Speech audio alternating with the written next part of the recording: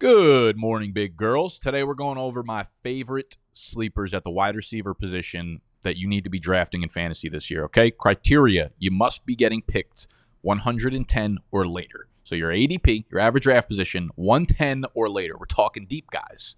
We're talking shallow guys. We're talking guys that play at the line of scrimmage. We're talking guys that score touchdowns, all right? Everything all in between. We also just did the running back version of this on the channel yesterday. So if you're new here, go watch that. Go subscribe. We're going to be doing this for quarterbacks, tight ends, all the good stuff in between. I already came pre-tucked, but I'll give y'all a minute to tuck it. Let's get it.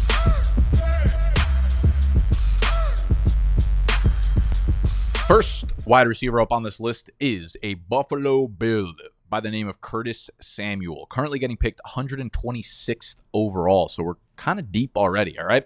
And the way I look at this Buffalo offense is Josh Allen's going to be very good. They're going to move the ball pretty quickly and effectively, and they're going to put up stats and numbers. And with Stephon Diggs not there anymore, there is a shitload of opportunity. Also, Gabe Davis is gone. I should mention that. He's just so bad that he slipped my mind. But both of those guys are gone, which is like 240 targets per year just evaporated out of the offense. And now they're throwing a bunch of stuff against the wall. Like Kincaid will be good. James Cook will be good, but we don't really have any sort of solidified depth chart behind them. We don't know how it's going to break out. We don't know how the target share is going to work. And Curtis Samuel's coming off of a quietly really good year in Washington. And when I look at the way Josh Allen peppers his slot wide receivers in previous years, like there have always been guys that have ate on a week-to-week basis, whether it was like Emmanuel Sanders, Cole Beasley, even like Isaiah McKenzie. Those guys always had random 10, 12, 14 catch games that like would come out of nowhere. But there's times where Josh Allen just takes what the defense gives to him towards that slot wide receiver. And Curtis Samuel, to me, the guy that they just signed this offseason, went out, inked them, is going to be like the most underrated weapon in this offense. I also wouldn't be surprised if we saw Curtis Samuel utilized a little bit like he was in Carolina, mixing in at running back. Like they don't want to overtouch, they don't want to overwork James Cook, right? Especially not on the ground. So I think when you look at what this Buffalo team did in the offseason, they just threw a bunch of shit against the wall, and they're hoping it sticks. Like, they drafted Keon Coleman in the second round, who I think is a cool wide receiver, but you have to take him 50 spots higher than Curtis Samuel. Again, Kincaid will be good. Khalil Shakir is fine for what he is. And then they brought in a bunch of fucking cones. MVS, Chase Claypool, Mac Hollins. Like, half of those guys are not even going to make the roster. And you can get Samuel at such a discounted price. Like, if you want to get in on this passing game, and I like Kincaid in the 5th round, I don't like Keon Coleman in the 7th round. If you want to get in for a cheap price, Curtis Samuel is the easy way to do that. He's the cheapest part of this passing game that I feel confident will actually be playing. I don't know how the rest of the snap shares, I don't know how the rest of the targets are going to shimmy out. Like, if we went and fast forwarded 6 to 8 weeks into the season, do I feel confident that Keon Coleman is playing 90% of the snaps? No, I do not. Do I feel confident that Khalil Shakir is anything besides a slot wide receiver playing more than 60% of the snaps? No, I do not. These are all kind of projections. But with Curtis Samuel, I actually feel really, really confident that they know he's a good player and they're going to be utilizing him right away and probably in a very versatile way. So Curtis Samuel is one of my favorite really cheap picks in fantasy football this year. So let's move on to wide receiver number 2. And if at any point you just want the full list of all of these guys at every position, quarterback, wide receiver, running back, tight end, plus our rankings, all that kind of stuff, our draft guide is available for a discounted pre-order price right now. It goes live August 1st, but again, you can get it for much cheaper right now on BDGE.co. It's got all that stuff.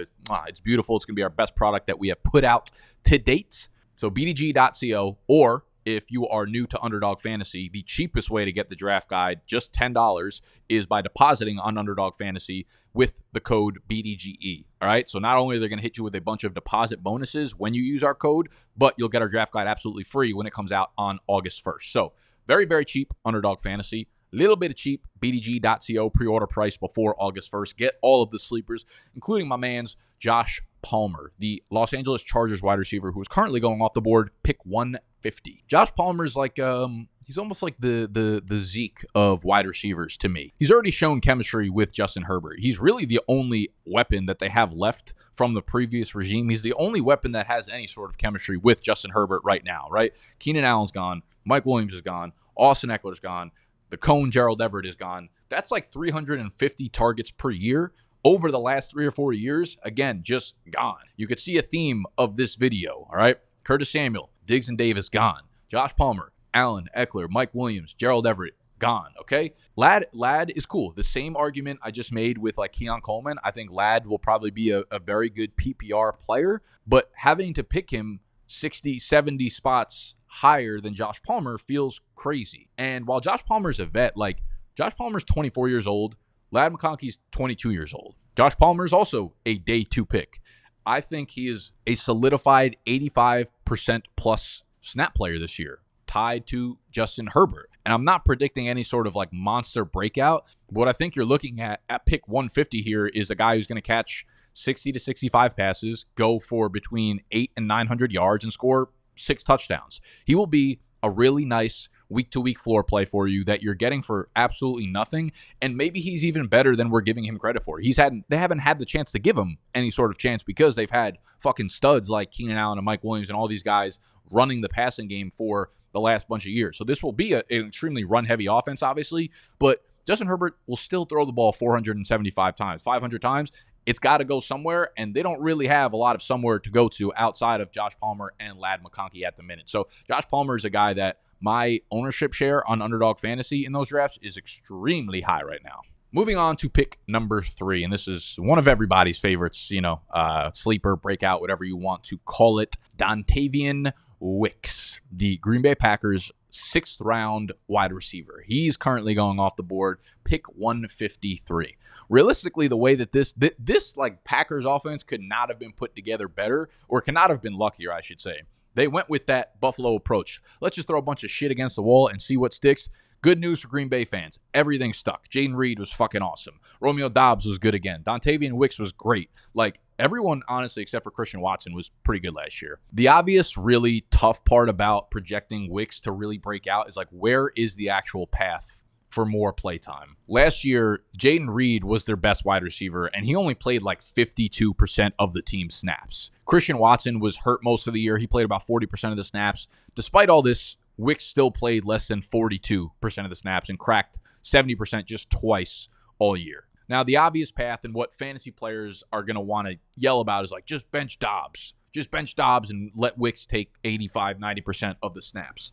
Because Dobbs was the leading wide receiver last year in terms of playtime. But there was really no sign at any point of the year that Dobbs' playtime was going to start to decline. Like, it wasn't like, okay, over the last month, over the last 6 weeks into the playoffs, Dobbs started playing a lot less so we could project that going into the next year. That didn't happen. So we are just saying that because Dobbs is the most boring player to us, so we just want him to be benched. And it feels like the Packers really like him. And to be fair, he's like a really solid wide receiver 3, role complementary possession receiver. Like, if he was on the Falcons, I'd be pretty hyped about having him in front of or right behind like Darnell Mooney as our 2-3.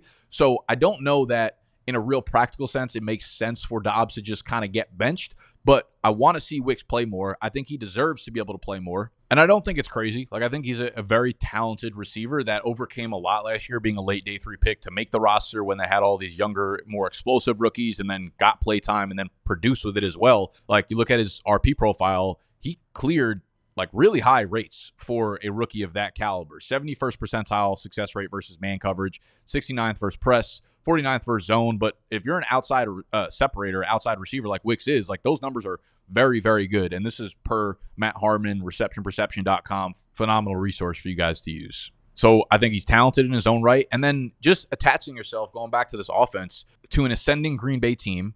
Jordan Love last year had the 7th most passing yards, the 2nd most passing touchdowns, and he is 6th in the MVP odds right now, behind Mahomes, Allen, Burrow, Stroud, Lamar. Jordan Love. Okay, so this is projecting to be a very good offense where multiple players can eat. And if there's an injury to any of those guys, like, we'll see Wicks step up and play a much more prominent role in the offense. So down here at pick 153, love taking shots on Wicks. Moving on to wide receiver number 4 with probably like one of the swaggier names in all of the NFL. It's Mr. Pop Douglas of the New England Patriots, going off the board at pick 163. See, I need like a filter screen on him just to talk about him. Pop gets me excited. Demario Douglas, right? Dougie got some great looks last year despite starting the season behind Kendrick Bourne. It's a little bit like Jacoby Myers, where he can get volume. He had a lot of volume, but the touchdown upside was damn near zero, okay? And I think Pop is obviously a much better full PPR play.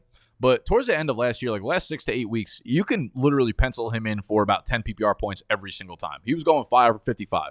5 for 55, 5 for 55 in the most malnutritious fucking offense maybe of the last like 10 years. That offense was brutal to watch. And now, everything you're hearing about him out of camp is that he's been their best playmaker. He's been the star. He's been starting at slot wide receiver for him. And we think back to Drake May, who got interviewed at camp, saying that Drake May compared Pop Douglas to Josh Downs. Josh Downs was a phenomenal slot wide receiver at UNC. Drake May obviously played at UNC with him. So I love the comp. I think it's a phenomenal comp.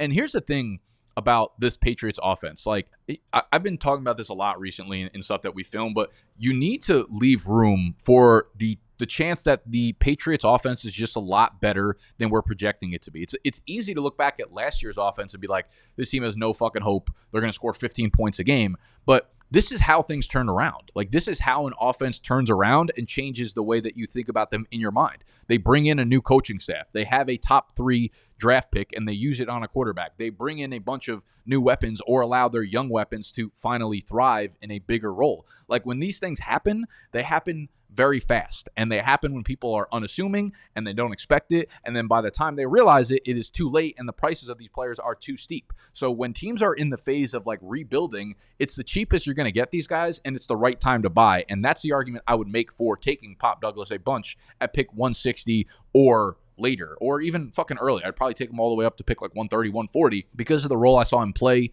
last year, because of what I'm hearing out of camp this year. And I just think he's a fun, explosive player tied to, hopefully, a high upside quarterback in Drake May. Like, if Drake May is just better than we think, if Drake May can have this offense as, the 21st scoring offense in the NFL rather than like the 31st, we're looking at a huge increase in just overall production and yardage and touchdown scoring ability. So Pop Douglas, if you're in a full PPR league, needs to be on your radar. And then probably like a worse version of Pop Douglas, we'll go over to the team that keeps beating the shit out of them in the Super Bowl, the New York Giants. Wan'dale Robinson, his ADP is outside of the first 200 picks. The next 3 guys actually all outside of the top 200 picks, and I would gladly take him with my last round pick. Wan'dale Robinson will now be multiple years removed from the ACL tear, which is what we try to do in terms of targeting players when they are injured. If they have an ACL tear, we don't take them the year after. We take them the year after, right?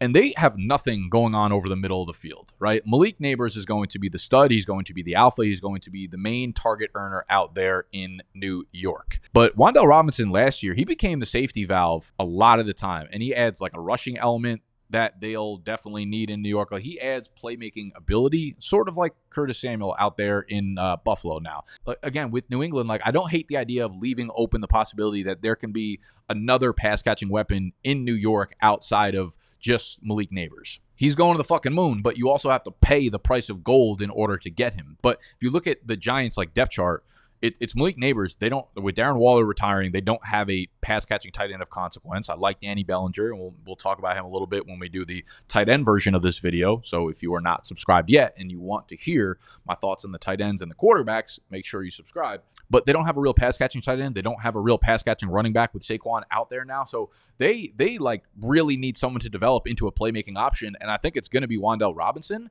Maybe it's Darius Slayton, to be honest. Maybe we're just overthinking it. He's been that guy for the last like fucking 4 years consecutively. But like at some point, you have to think that they're just going to let their young guys try to become what they drafted him to be. Like, they took Wan'dale Robinson in the 2nd round. He was a 2nd round pick for them. They took Jalen Hyatt in the 3rd round. I actually don't mind swapping back and forth between both of these guys. I don't mind letting Malik Neighbors go to someone else, and then with your last round pick, Wan'dale Robinson or Jalen Hyatt. Wan'dale Robinson or Jalen Hyatt. If it's full PPR, much prefer Wan'dale Robinson, obviously. Jalen Hyatt's a downfield stretcher, playmaker type of guy who can be the Darius Slayton in this offense. But I think you need to leave room for the possibility that maybe there's another player in this offense that could be pretty good. And that's the same with the Los Angeles Rams. Of course, we want Puka. Of course, we want Cooper Kupp. But you know who was damn good for a decent stretch last year? Demarcus Robinson. Demarcus Robinson out there in LA went bonkers for like a 6-week period. These splits are from weeks 13 through 17. This guy was scoring every single game. This guy was averaging nearly 7 targets a game. He was putting up 64 receiving yards per game and almost 16 full PPR points per game. All right. Matt Stafford had this offense buzzing. This team was just a million times better than we thought that they would be. Their offensive line ranked very highly last year, despite going into the year thinking that they were going to be one of the worst offensive lines in the NFL. They had a dominant ground game with Kyron Williams. They had a dominant pass game led by Puka, the second coming. And now they'll have Cooper Kupp fully healthy with Demarcus Robinson as their 3. All right. So D-Rob is a guy. I look at Kupp, I look at Puka. If one of those guys goes down, I'm expecting similar production like we saw at the end of last year when D-Rob got that role and performed to a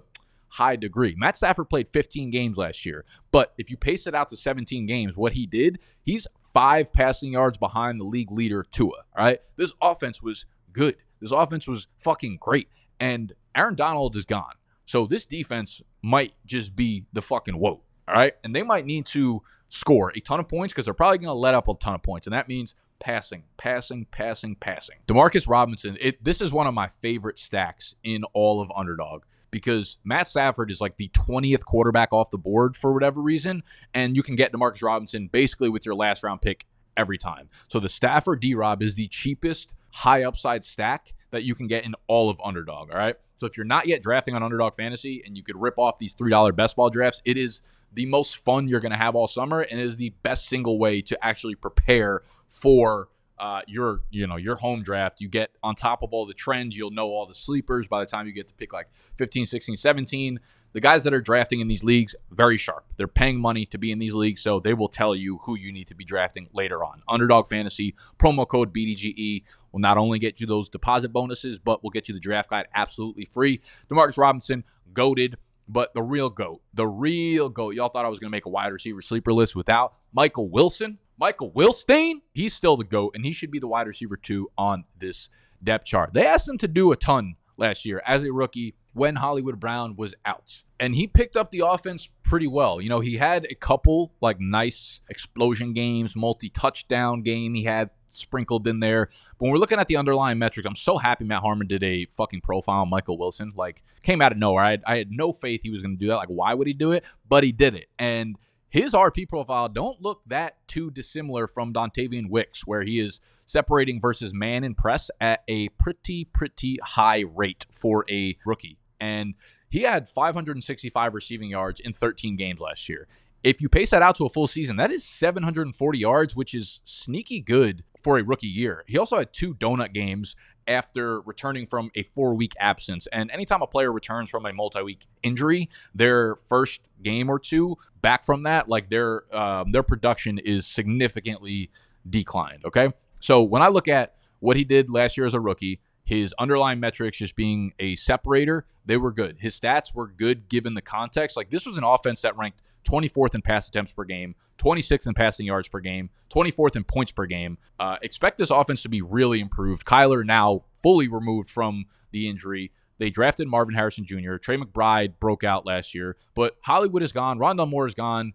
Wilson is literally free in drafts, and he'll be the wide receiver 2 here. Obviously, MHA and Trey McBride are probably going to combine for like 250 targets this year, but there is room for someone else to, get up to 800, 900 receiving yards and score a few times. And Michael Wilson is by far and away the best wide receiver they have on the roster outside of Marvin Harrison Jr. So you're not drafting him above MHA. You ain't drafting him above Trey McBride. You ain't drafting him above a lot of people, but you should be fucking drafting Michael Wilson along with everybody else on this list, because these are my favorite wide receiver sleepers getting taken at pick 110 or later in 2024 fantasy football drafts right now.